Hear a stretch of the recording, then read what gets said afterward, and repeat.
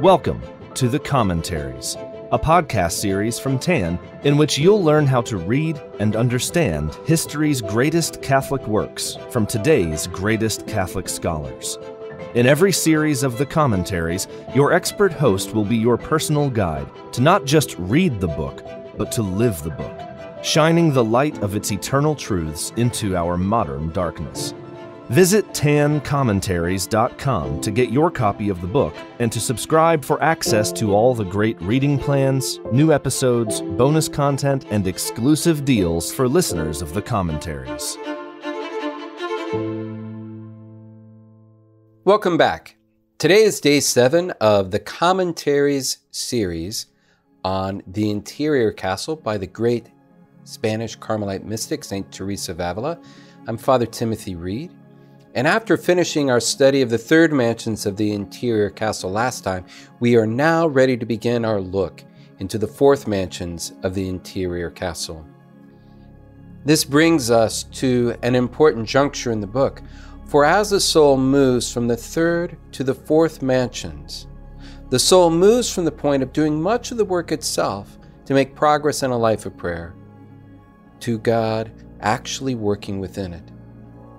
This is because it is in the fourth mansions that what we call contemplative prayer begins to take place. In fact, there's a very informative footnote at the bottom of this first page of the chapter that talks about the two different types of contemplation, acquired or natural, and infused or supernatural. That's really worth your time to read. What's important for us to understand is that this mansion is a sort of transitional period from self-generated prayer into God-given prayer, from meditation to contemplation. So let's get started. As we go through this book, it's common to wonder how long it's going to take for us to move through our own personal interior castle to this point in which contemplation begins. But how long it takes to get into the fourth mansions is really up to the Lord. There's no set rule. St. Teresa insists upon God's freedom to give spiritual favors as he sees fit. And if we've made it this far, we've really been graced by God to make such progress. Once into the fourth mansions, there are much fewer poisonous creatures to contend with, and those that are present are actually occasions of spiritual gain, as their temptations can help us to better discern spiritual delights. And of course, resisting temptations gains merit for us. What's most important in the first book of this chapter, though, is that St. Teresa here makes the distinction promised in the last section between sweetness in prayer and spiritual consolation. She writes, "It appears to me that what we acquire for ourselves in meditation and petitions to our Lord may be termed sweetness in devotion. It is natural, although ultimately aided by the grace of God. I must be understood to imply this in all I say, for we can do nothing without Him.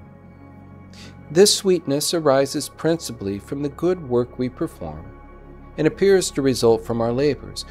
Well may we feel happy at having thus spent our time.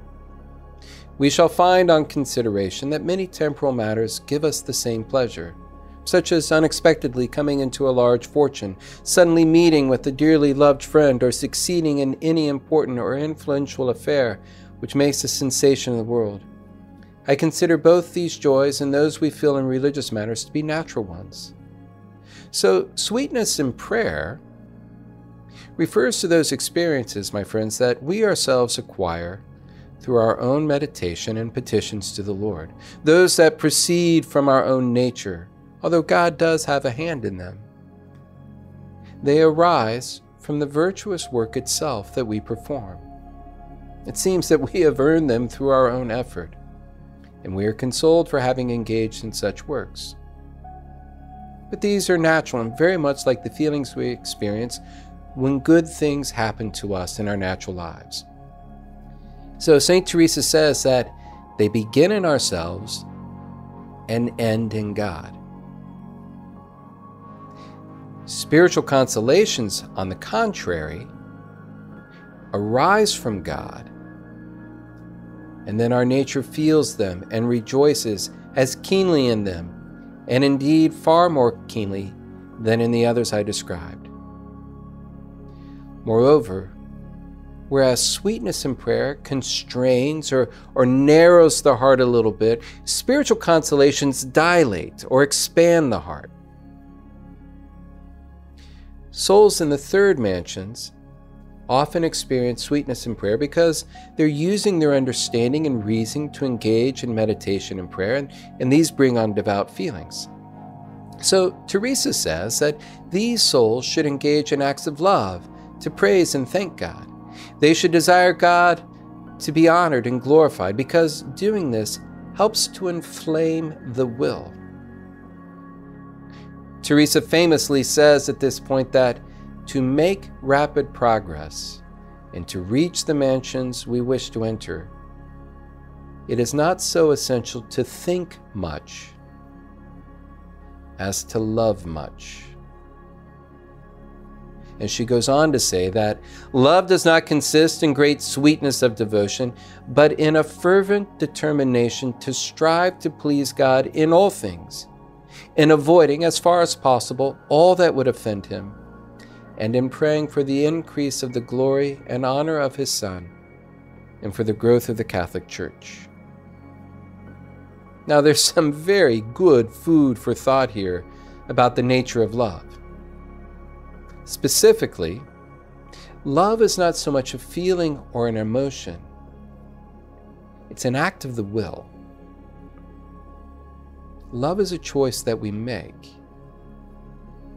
And when it comes to loving God, we have to strive to please him in all things and to avoid whatever offends him. In other words, we have to strive to obey God's commandments in order to truly love God. Now, think of the words John's first epistle, chapter 2. The way we may be sure that we know him is to keep his commandments. Whoever says, I know him, but does not keep his commandments is a liar, and the truth is not in him. But whoever keeps his word, the love of God is truly perfected in him. This is the way we may know that we are in union with him. Then again, in the 5th chapter of 1 John, we read, For the love of God is this, that we keep his commandments, and his commandments are not burdensome. The point is that we cannot say that we really love God if we are not striving to live according to his commandments, which are embodied for us in the teachings of his one holy, Catholic, and Apostolic Church. And contrary to the thinking of many, God's commandments are not burdensome, because following them actually gives us joy and peace. Not to mention that following God's commandments also prepares us for eternal union with him. So, if we think we are a lover of God, it's important that we really examine ourselves with regard to how we keep his commandments. Do we strive with all our might to live as the Church bids us? Or do we follow the Church's teachings begrudgingly? Do we ever wantonly disregard the commandments in order to satisfy our own selfish desires?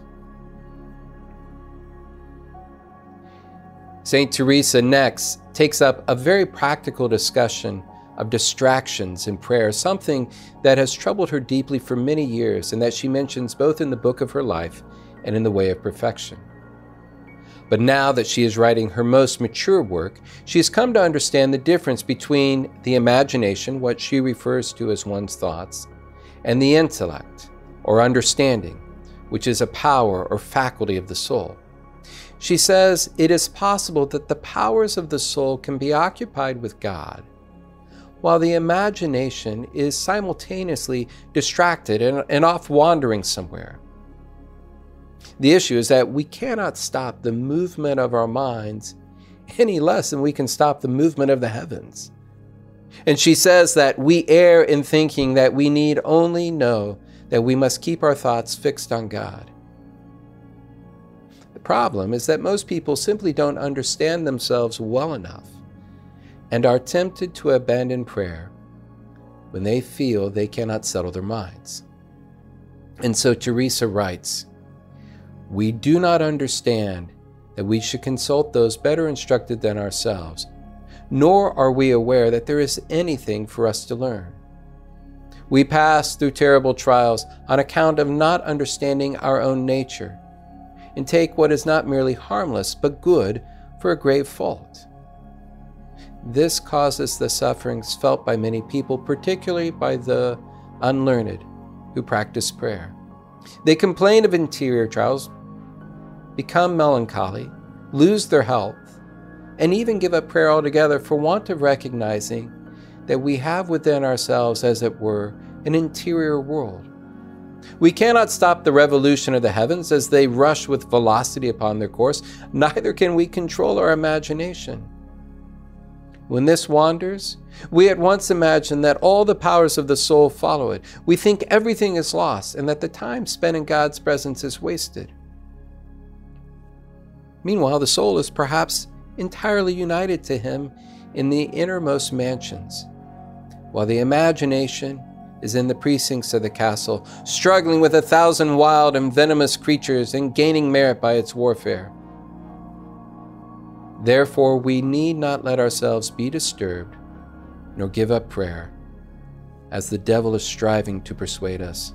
As a rule, all our anxieties and troubles come from misunderstanding our own nature."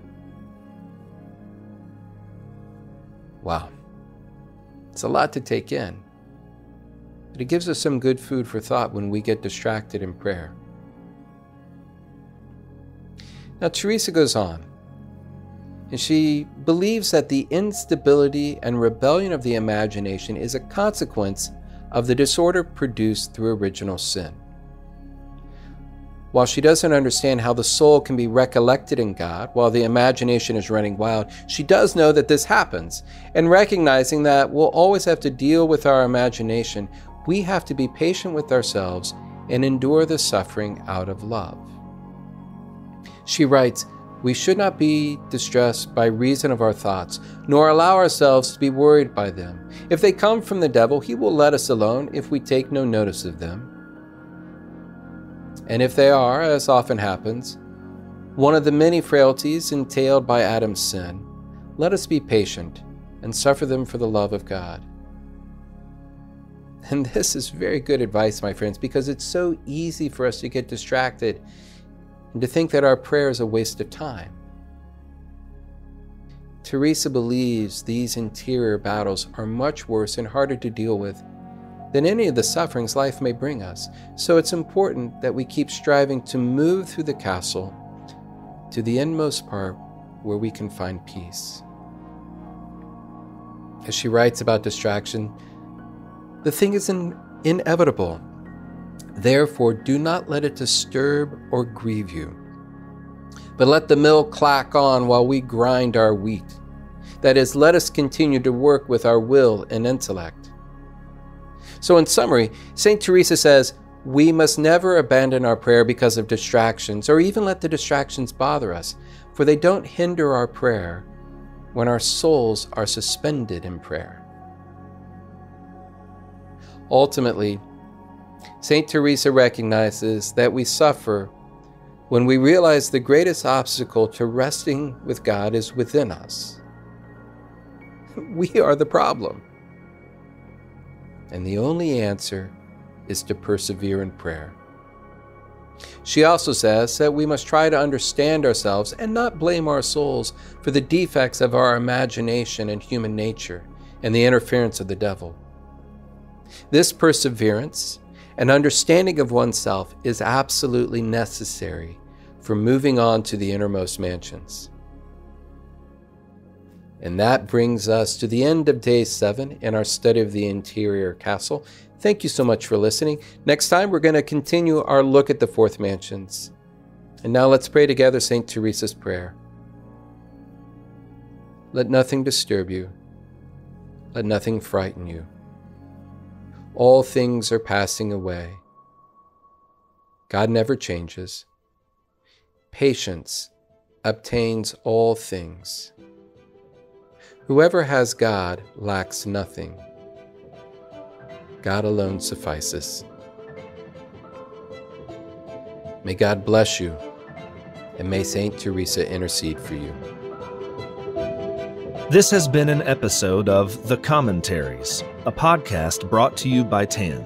To follow the show, study more of the greatest Catholic classics, and to support the commentaries and other great free content from TAN, visit tancommentaries.com to subscribe and use coupon code COM25 to get 25% off your next order, including the interior castle and countless more spiritual works to deepen your interior life and guide you to heaven.